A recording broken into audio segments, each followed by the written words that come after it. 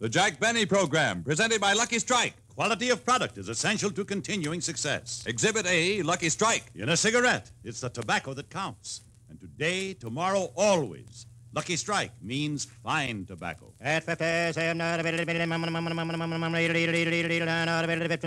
American. Lucky Strike presents The Man Who Knows. Mr. Herbert Highsmith, veteran independent tobacco buyer of Robertsonville, North Carolina, has handled tobacco all his life. Recently, he said, season after season, I've seen the makers of Lucky Strike buy quality tobacco. Fine tobacco with real flavor, smooth, ripe, and mild. So for myself, I pick Lucky's. Smoked them for 15 years. At auction after auction, independent tobacco experts like Mr. Highsmith can see the makers of Lucky Strike consistently select and buy that fine, that light, that naturally mild tobacco. Remember, LSMFT. LSMFT. Lucky Strike means fine tobacco, and fine tobacco means real, deep-down smoking enjoyment for you. So smoke that smoke of fine tobacco, Lucky Strike. Yes, next time you buy cigarettes, ask for Lucky Strike. So round, so firm, so fully packed, so free and easy on the draw.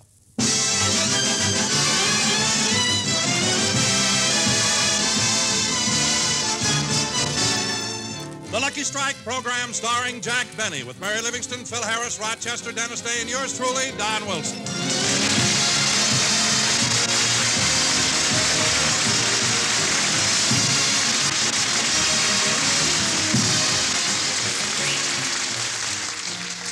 Ladies and gentlemen, as you all know, last Friday, October 21st, was Halloween. And people young and old all over the nation were bobbing for apples. Yes, sir. So now we bring you a man whose gums are so tender, he had to bob for applesauce, Jack Benny.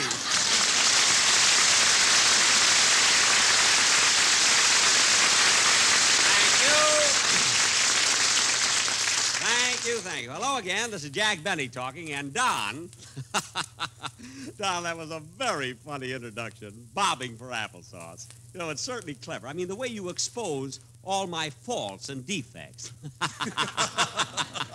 Yeah. People enjoy it, too. Yes, they do. You know, Don, there's a man in Pomona who gets up at 4 o'clock in the morning, looks at a thermometer, and then broadcasts frost warning. I know. Well, one more introduction like that, and you'll be his master of ceremony. And incidentally, Halloween is on the 31st, not the 21st. In other words... Oh, Jack, Don didn't mean any harm. He was just trying to get a little laugh, that's all. Mary, we want big laughs on this show. If Don has any little laughs, let him ship them east to Fred Allen. And speaking of Halloween, Allen looks like he went bobbing for oranges and got a smudge pot caught under each eye. He used them to warm up the audience, you know. Say, Jack, is Fred Allen older than you are? Is he older? Mary. This is cruel, but I've got to tell it. Well, this is awful, but I must. Ask me again, Mary. Go ahead. All right. Is Fred Allen older than you are? Is he older? Mary, Allen died in 1896. What you hear on Sundays are transcriptions.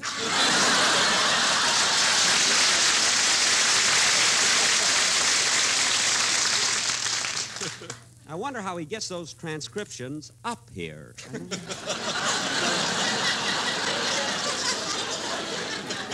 But getting back to Halloween, Don, what did you do last Friday night? Did you have any fun? Oh, I had a wonderful time, Jack. I went to a masquerade party. Really? What did you go as? I let a chain drag from the back of my belt and went as a gasoline truck.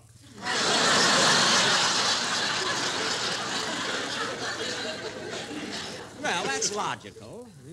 Don always thinks of something unique, doesn't he, Mary? Yeah, I remember last Halloween he painted lines across his back and went as a football field. It was a good illusion, except that the field spread out too much around the 10-yard line.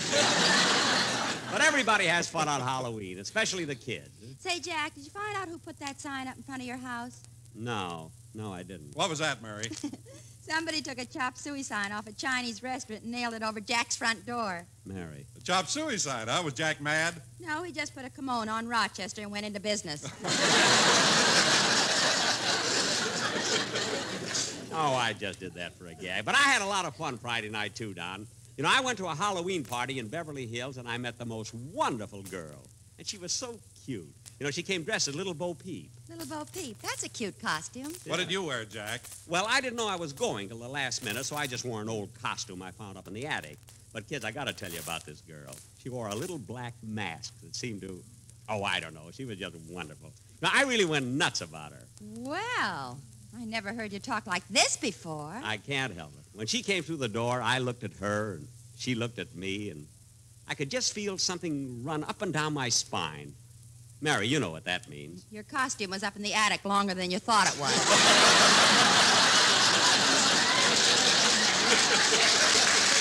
I'm serious, Mary. No, I'm serious. This girl didn't say much, but as we were dancing, she would look into my eyes and call me Pumpkins. Pumpkins? Yeah. And I called her Little Bo Peep. She was really the Mr. Benny, after the program is over, do you mind if I... Oh, hello, Dennis. Hello. Mr. Benny, after the program is over, do you mind if I... Did you just get in? Yeah. Mr. Benny, after the program is over, do you mind if I... How do you feel, kid? Fine. That's good. I had double pneumonia this morning, but I'm all right now.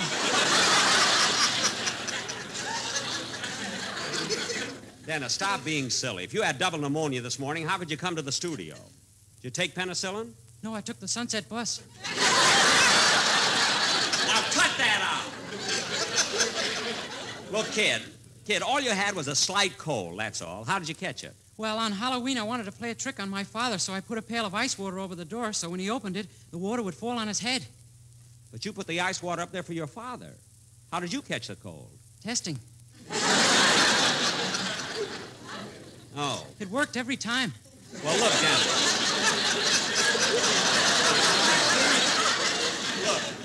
Look, Dennis, if I'd have known you were going to stay at home on Halloween, I would have taken you to a masquerade party at the Beverly Hills Club. Oh, I was supposed to go to that party with Phil, but my folks wouldn't let me, so Phil went alone. Phil was there? Gee, that's funny. I didn't see him. What was he dressed as? Little Bo Peep.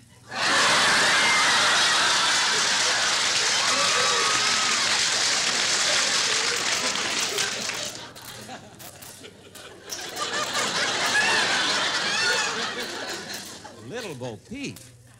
Phil! Kiss me, Pumpkins.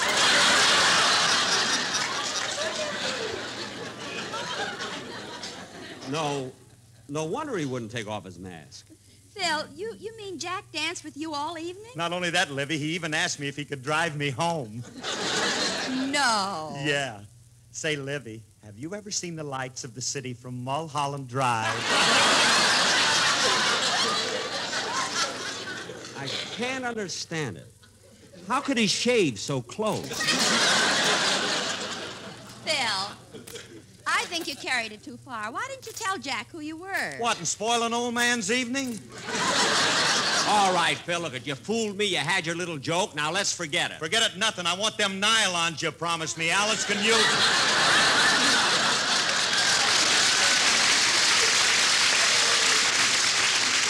Look, you're not getting those nylons.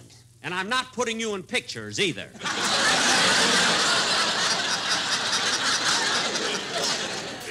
Now, look, we've got a show to do, so... Hey, Jackson. Hey, Jackson. Come here a minute. Phil, we've got to get on with the show. I know, all right, but come here just a minute. I want to ask you something. Oh, all right. What is it? Look at me. Huh? Do my eyes still twinkle like two stars in the summer sky? Oh, boy, do you fall for everything you hear?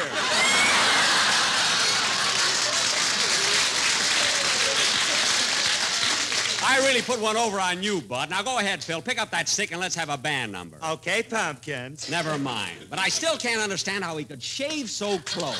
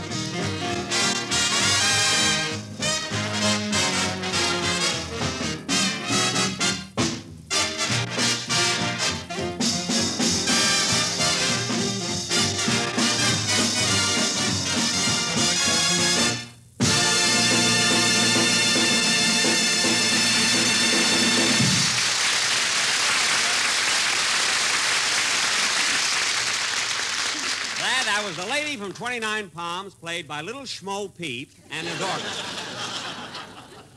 I still... Well, as long as we're happy, that's the main thing. But I still can't get over how he fooled me. You know, I should have known it was Phil when he stopped at every house, knocked on the door, and said, trick or drink.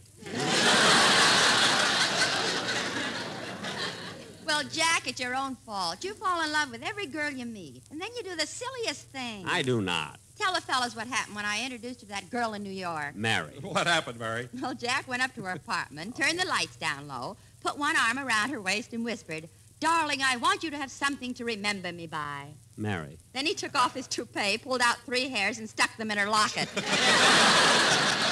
that just shows how much I thought of her. Anybody else could grow them back. Me, it cost $30. Now, look, kids, we've got an important play to do tonight. It's very important, so let's get on with it. Go ahead, Don, with the introduction. Okay. Ladies and gentlemen, for our feature attraction tonight, we're going to present our version of that stirring, thrilling Warner Brothers production, Dark Passage.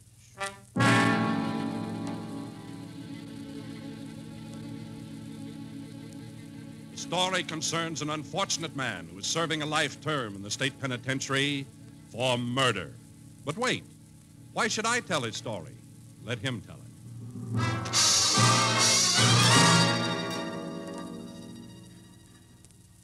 My name is Humphrey Benny. I was serving a life sentence for the murder of my wife.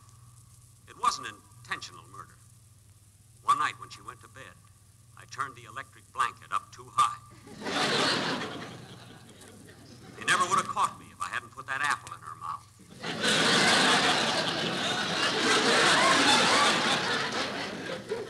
The next thing I knew, I was in cell 13 in the state prison. I remember my first meeting with my cellmate. I asked him how long he'd been there, and he said, I've been in this prison for now on to 20 years. "What are you in for, Curly?" Arson. Arson? Yeah, I signed some other guy's name to a check. Wait a minute, that's not arson. Sure it is. I signed it Arson Wells. Oh, Curly, you may not have a spoon, but you're sure stir crazy. Say, what are you in for? Murder. Murder? Yes, my wife. I was married to her for 1 year, and then I killed her. Here's her picture. What took you so long?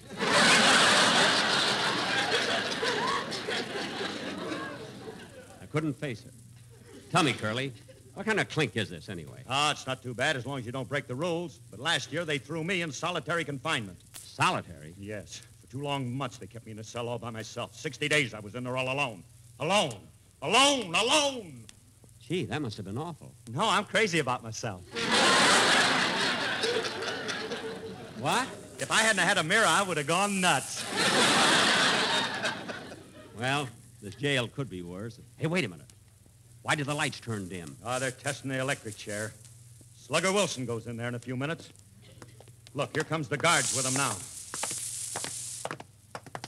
So long, Slugger. So long, Curly. Now hold still, Wilson, while we strap you in. There. Now, guard, get ready to throw the switch. No, please don't. Please don't. Please. Throw the switch. Cut it out. Oh, cut it out. That tickles. Yeah. Oh, that tickles, I tell you. Wilson, it'll be easier for you if you stop squirming. Now stop squirming. Oh, darn it, that's the 3rd chair he broke this week. Gee, Curly, I thought Slugger Wilson was supposed to go to the chair in June. Here it is November. Took him 4 months to eat his last meal. Oh. Hey, what's that? Some guys in the next cell. They sing all the time. Why do they always have such good singers in prison? I hate that stuff. Me too. Oh, we wish we had someone to love us. We'd be happy as happy could be. We want someone to take us out of prison. or send us an LSMS. They're round and so firm and so fully packed like the safes we used to crack. Free and so easy on the road. Ask the man who knows where the best tobacco grows. That's why we light up a Lucky. Listen to Effie Boone. There's a man can chant a tune. Best cigarette we ever saw. Hey, Curly, do they do that all the time? Yeah, all the time. Hey, fellas, will you shut up? Fully packed. Stop it, fellas. We used to crack. Stop Free it. and so easy on the road. Ask the man who knows where the best tobacco grows. Thanks, Curly. You know, Say, who's that guy coming down the corridor? Huh? Oh, him? He's a Yeah. playwright trying to get some atmosphere for a prison play. Let me see. Hey, I know him. That's Norman Krasna. He'll be heartbroken to see me here in prison. Hey, Norman! Norman! Look where I am!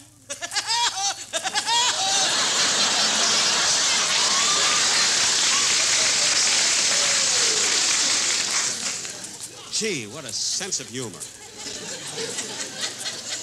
Well, I better shave. Hey, Curly, where's the hot water? Are you kidding? Ain't no hot water in this cell. What? No hot water? Well, I ain't gonna stay in a jail like this. Hey, guard! Guard, take me to the wharf! Take me to the wharf!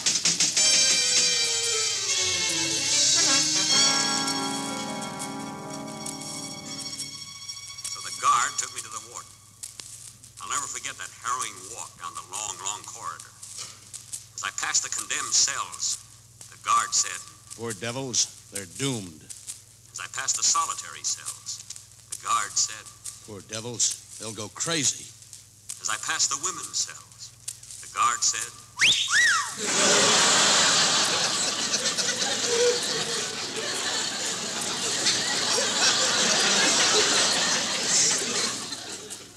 as I passed the work cells, I stopped and went back for the guard. Finally, we reached the warden's office. The guard told me to go in myself. I opened the door, and I faced the kindly old gentleman sitting behind the big desk and said, "A warden? Warden? Yes? What kind of a prison is this, anyway? What kind of cells have you got here? No hot water, no mattresses on the bunks. And our television set doesn't work either. And the food is bad, too. Really? What did you have for dinner last night? Well, let me see. We started with soup. Your entree? Hash. Your dessert? Pudding. Your age? 38. Now, look, Warden, I ain't gonna stand for this kind of treatment, see? You'll stand for it and like it. Now go back to your cell. I won't go back to my cell. Either let me out of here or send me to the electric chair. Do you hear me? Send me to the electric chair. I'd love to, but our light bill's too high now. What? Now get back to your cell and stay there.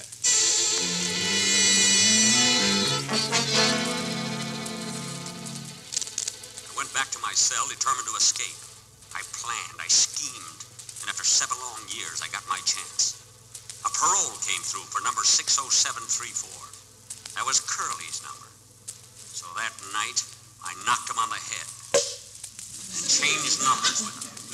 It worked. They took me to the gate, gave me a new suit of clothes and a $5 bill. Then they handed me a tube of Bubaloon and told me to blow.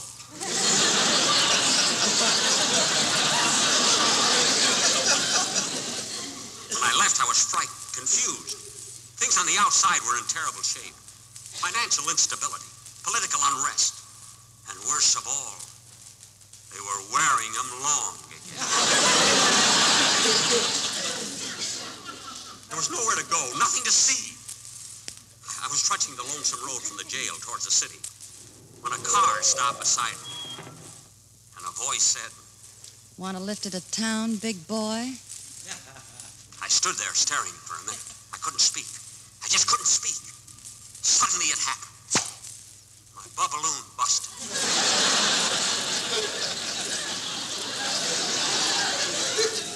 That's better. I can see your face now. Hop in the car, Blue Eyes, and I'll take you to town. Okay, Miss... Bacall, but you can call me Lauren. Lauren. And if you don't feel like calling, just whistle. Hop in.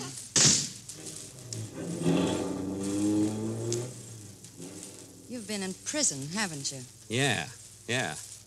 How did you know? I saw the picture. Oh.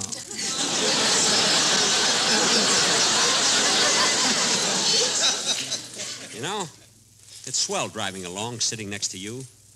I've been in prison so long I've forgotten what girls look like. That glorious fragrance, that lovely odor. What is it? Gasoline, my tag flakes.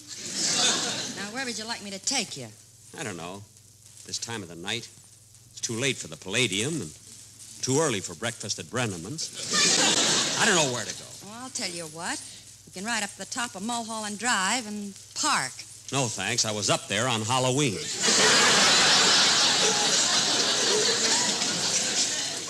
Now, look, Lauren, I'm in trouble, see? I just broke out of prison, and they'll be looking for me in a few hours. Well, if that's your problem, I know a plastic surgeon who can change your face so nobody will recognize you. Say, that's... No, why should I go to the trouble of having my face changed? They might catch me anyway. You'll still be ahead. Okay, I'll try it. Then I'll pull a couple of jobs that'll make me rich. Yeah, that's what I'll do. I don't get your angle, big boy. Have you ever thought of going straight? You know, I kind of like you. You ever thought of getting married? Yeah. Sometimes I think I'd like to get married. Settle down in a vine-covered cottage with a wife and have 10 or 12 children. Get out, mister. This is as far as we go. Huh? What? Well, this is where that plastic surgeon has his office. Good. Let's go in.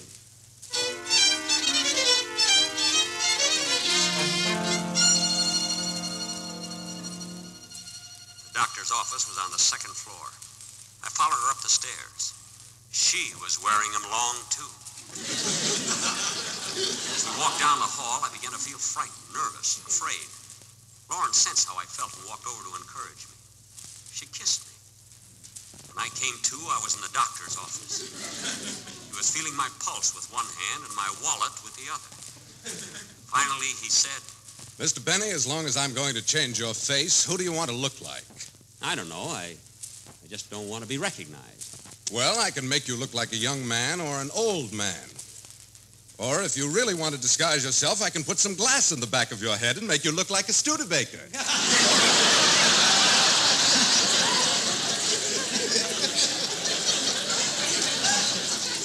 No, the windshield wipers would drive me nuts.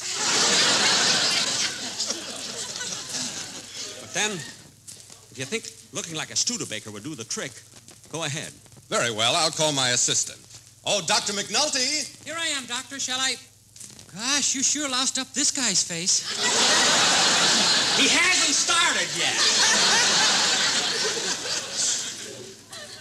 Now, look, I'm in a hurry. Let's get on with the operation. Very well, I'll go in the next room and put on my gown. Say, Dr. McNulty, will it hurt much? Oh, no, he's the best plastic surgeon in town. Really? Uh-huh. 10 years ago, a man came in to have his nose straightened out, so the doctor sat him down in a chair, stood behind the man, reached down and grabbed the patient's nose in both hands and began pulling up. He pulled and pulled and pulled, and all of a sudden, boing!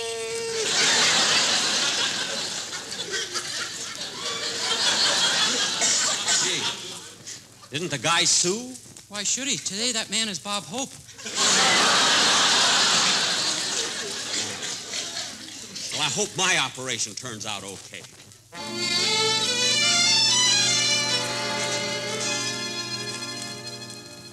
The doctor came back. He was carrying his surgical instruments, and he had slipped into his operating gown. He was wearing them long, too. He adjusted the ether cone to my nose. I began inhaling. My head began to whirl. I began to hear voices. The light bill's too high now, too high now, too high now, too high now. Then I caught a blurred vision of Lauren looking down at me. She was so beautiful. I wanted to marry her. I cried, Lauren! Lauren! She looked at me tenderly and said,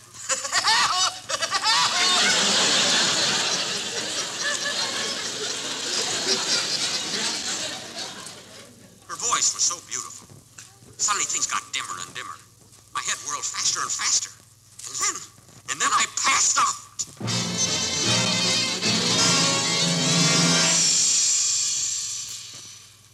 When I came to, the operation was over. They removed the bandages. I looked in the mirror. It was even better than I expected. I looked like a Cadillac.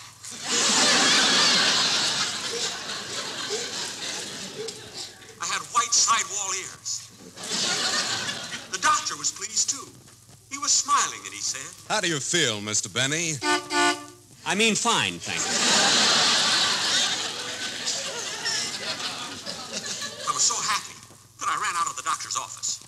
But my happiness didn't last long. People recognized me. So I went back to the doctor and had my face changed again. This time I looked like a Buick. But people still recognized me. So I had my face changed again. Now I look like an Oldsmobile. But I still wasn't safe. Not only were people recognizing me, but I was going broke buying license plates. It was no use. Finally, in desperation, I sold myself to the Smiling Irishman. They put a new top on me and made me into a bus. I am now running between Anaheim, Azusa, and Cucamonga. All aboard!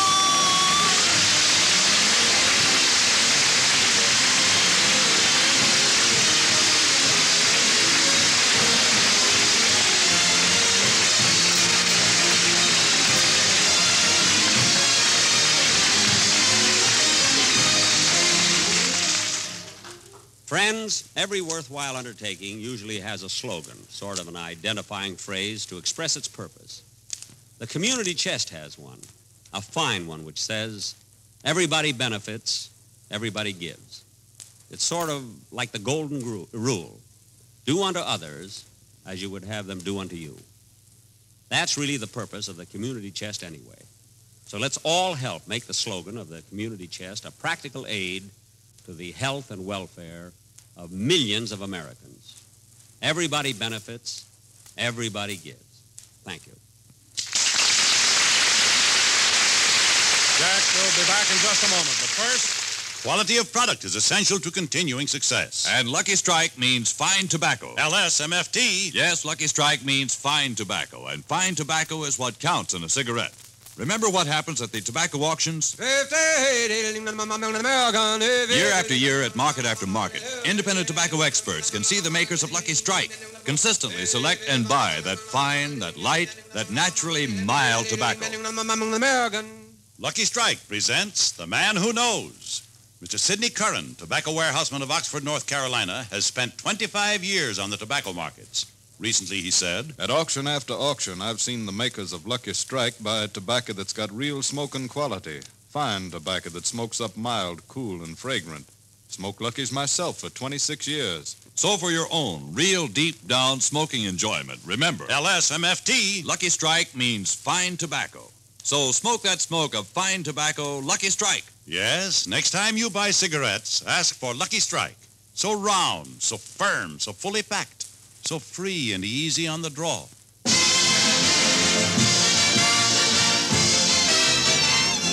Ladies and gentlemen, stay tuned in for the Phil Harris Alice Faye Show, which follows immediately. And be sure to listen to A Day in the Life of Dennis Day on Wednesday night. And next Sunday on my own show, I have one, you know, I'm expecting a visit from my next-door neighbors, Mr. and Mrs. Ronald Coleman. Good night, folks.